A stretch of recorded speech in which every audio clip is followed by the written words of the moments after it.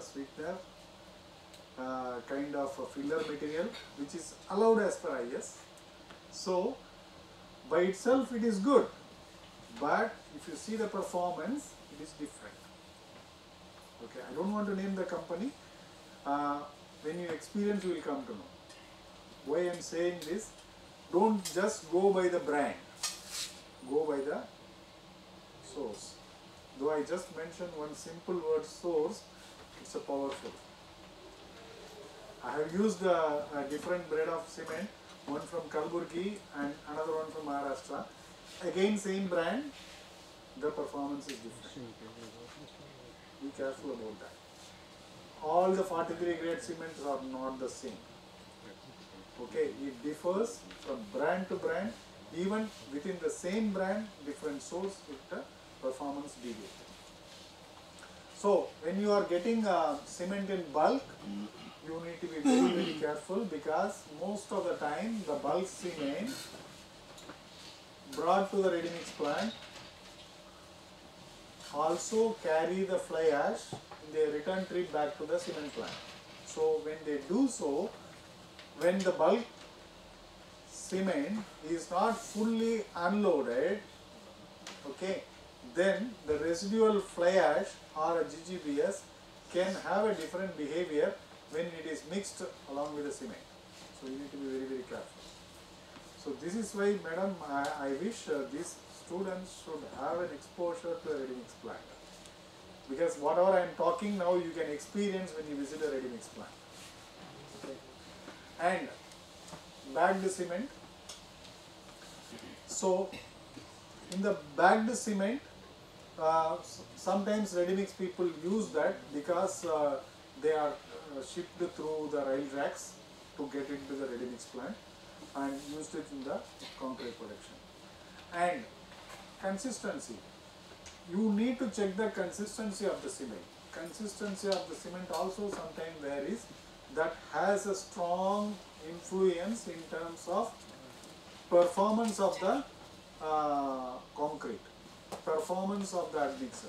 So you need to check the consistency of the cement. And sampling of each receipt is important so that you can check the behavior.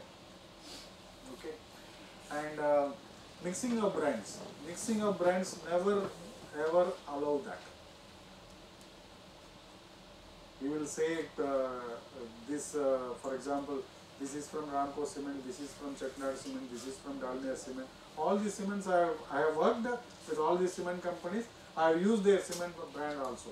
Everything independently, individually they are good.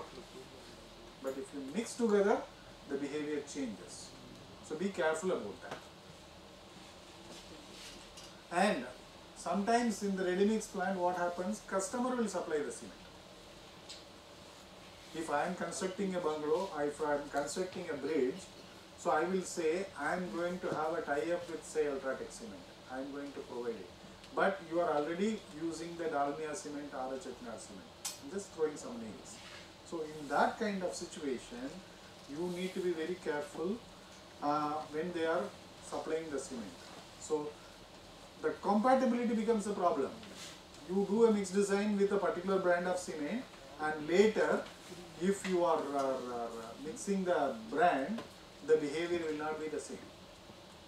Independently admixture is good, independently cement is good. But the physical properties and chemical properties keep changing. Okay. Temperature of cement. Any idea why temperature of cement is important?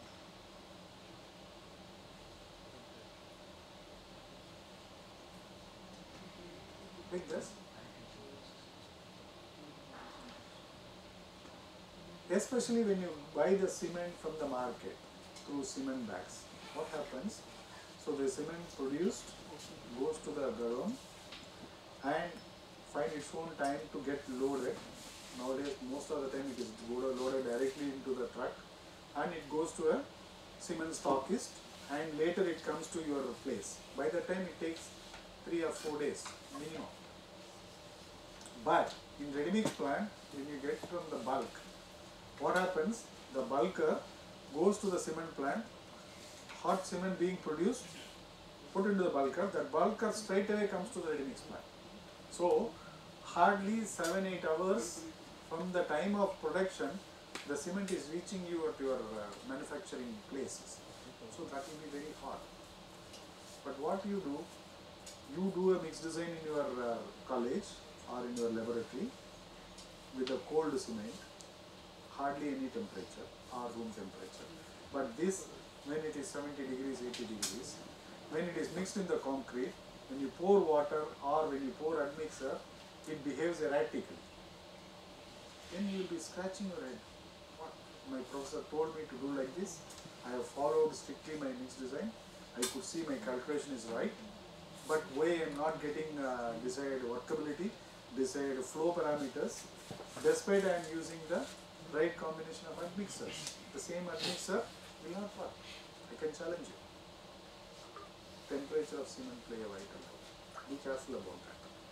Because ready mix plant, you have only few silos, and once you keep adding the cement, if you add the fresh hot cement, it will have a different behavior. Cementitious material. You need to be very careful with fly ash. You need to check the fineness, because whatever you are getting from a thermal power plant, they don't check the fineness. They just, it has got 6 different fields. I think we can organize some thermal plant visit also, where they can see the fly ash production, how different fields, different fly ash, classified fly ash, all these things are produced. And especially you need to be careful about the unbound carbon. Okay, and again, source of fly ash need to be very important. If you see in Tamil Nadu, we have MTPS, Metro Thermal Power Corporation. We have NCTPS, North Chennai Thermal Power Corporation, Thermal Power Station, and we have also ETPS, Ennur Thermal Power Station. If you see all three, NCTPS is good, the latest technology, and MTPS is also good, Metro Thermal Power Plant also is good, but Ennur is slightly different. But nevertheless, you need to be little careful. These people, they used to do a power shutdown in a year for a maintenance. So that point of time, you will not get the desired quality of fly ash. Okay, you are forced to use that. What will happen? You will do a mixed design with the cement, I mean the 43 or 53 plus fly ash plus GGBS, all these combinations. But for that 6 to 8 weeks, you are not getting fly ash. What you will do? You cannot get the fly ash from Vijayawada, or you cannot get the fly ash from Andhra Pradesh or any other nearby state, because it is expensive. You are forced to use the fly ash. So that point of time, you need to have an alternate mix design with GGBS, because the fly ash is coarse, it will not behave as you find. So that point of time, you should have. See, right now it may look simple. When you practically do it in the industry, after studying, once you become an engineer, then you will find out these subjects, why it is not working, what was working yesterday, what is not working today, what was working in the month of January, why it is not working in the month of October. You will experience that, because you only did the mix design, you are a quality control engineer, but you will find out what going wrong. I am getting from the same source. So these are all the practical problems. So coming to GGBS, GGBS you can have a more replacement than a fly ash. Fly ash you can have only 30%, GGBS you can go even up to 50%, even more than that also. But the admixer compatibility for fly ash and GGBS is completely different. GGBS is a produced material. Fly ash is a recycled material. Okay, the behavior is different, dosage is different. The advantage of GGBS, that you can go for higher replacement, extra fineness. I told you about 4,000 blinds, 10,000 blinds. It's having extra fineness. Okay, but the another problem with the GGBS is it is like a tube light. It works very good in summer, but it is lazy in the winter. Try to understand. Again, if you have a mixed design with the GGBS, it will be doing extremely well in summer. So that is why even the countries like Middle East, they are extremely using the GGBS from the country like India. Daily shipment is going from Gujarat. You know, GGBS is going from Gujarat, from SR. So they are extremely good. Their replacement percentage is good. Performance is also good. But I have experience within the country, especially the place like Punjab, the summer, the winter temperature goes up to 4 degrees, 5 degrees. When you use the GGBS, concrete doesn't set because it doesn't react. That's why I'm using the word tube light. You can recollect those examples. That's why I'm mentioning about that. And this is why I say it is seasonal behavior. It behaves differently from summer to winter. So that's why we are trying to do triple blending.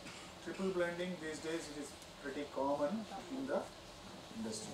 This triple blending, it is a composite cement. Some companies like a Sagar Cement, they are producing composite cements. There are some other companies also producing composite cement. But the problem is, you cannot have your own proportion as a mixed design in terms of fly ash percentage, GGBS percentage and the cement percentage, right? In that kind of situation, if you are going for your own mixed design and triple blending, only you can do in ready mix plant, not in the hand mix or site mix plant. Aggregates, you need to be careful with the moisture. If you are not correcting the moisture, because people generally think moisture on receipt of material, if you are controlling it is fine. No. You have to control at the time of production what is the moisture. So there are moisture probe available in the ready mix plant. If you use that, it will give, but practically you will not be successful with my experience. You need to have a correction factor of moisture at least 3 to 4 times in a day, depends on the ambient conditions. So I already talked about the washed aggregates. Again, specific gravity. Specific gravity, if you see even the place like Chennai, you get a aggregate from Vellore is different. You get from Tambram belt is different. You get from what do you call Andhra belt, Kalastri. That aggregates are having different specific gravity. Don't blindly say I have done the mixed design, I am okay. Specific gravity keep changes. So you need to be careful. And what is PSD? What is PSD? Come on. Particle size distribution. So it has to be within particular zone. Then only it will perform. Not that you can, all the aggregates you can use it as it is. That need to be taken. And you need to be careful about mixing of crush and the manufacturing sand also. Again, same thing applicable for coarse aggregate also. In the coarse aggregate, you need to be little careful about the flakiness. Why you need to be careful about the flakiness? Any idea?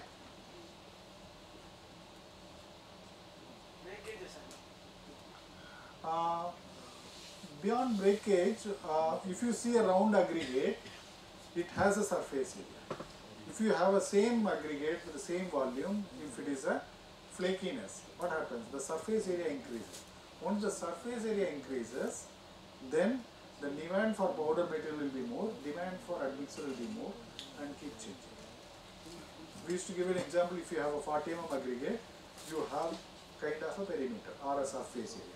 If you break that into two, the area is not the same. You agree with me? Mathematically. So this is the reason we need to be a little careful about the flakiness. So when you use the admixtures, you need to be a bit careful about the admixture, because in ready mix plant you will get admixture in the loose material, not in the barrel form. What you see blue color barrels, normally you see in the in the ready mix plant, what you see on the roadside also somebody is selling, those are all the packing material used for admixtures. Okay, whenever you use that admixture, you need to be little careful. Okay, labeling need to be very important. If you do by mistake one admixture to another admixture, your concrete will not perform. And use in sequence. If you are getting first barrel first, when you have old stock, try to get it consumed. And sampling of each supply is very important. You need to be careful about sampling of admixtures and checking the solid content. Solid content play a vital role in terms of performance of the admixture. It looks the same color, but solid content different. Be careful about that. And if you do not do the stirring operation, the kind of solid particle try to settle down, that will have a different performance. So be careful about that. Some places, I still remember in Mumbai, somebody wanted to inspect admixture and then he did not close the drum. So these days they are using a syntax drum for storing the admixtures. So during the rainy season, if the water is getting into those drums, so that can have an impact on the performance of the admixtures. Light around the storage. So normally what happens, the daytime ready mix plant is different situation than a nighttime situation. In the night time, if you do not have adequate light, you think this is my admixture. By mistake, you check the another admixture. It's all human errors. Huh? It happens. It has happened. And people have struggled. Concrete pannadukappuram adutha naal set aanadhan concrete. Set agalana, come on, call the QC engineer. Ask her to come to the site. Site ponona theriyum. They will say, என்னாச்சு கான்கிரீட்டே set ஆகல, set ஆகிடும். Engineer நீங்கள் இப்படியே சொல்லலாமா? This is the kind of challenge we will be experiencing. So for that, these are all the small quality checks you need to be a bit careful about it. And mixing of admixture with the water. In the ready mix plant, instead adding directly admixture, because admixture dosage, if you see, it will be around 0.5%, 0.6% like that. So that will not be directly added in the concrete for dispersion purpose. You add it along with the water so that the disbursement is proper.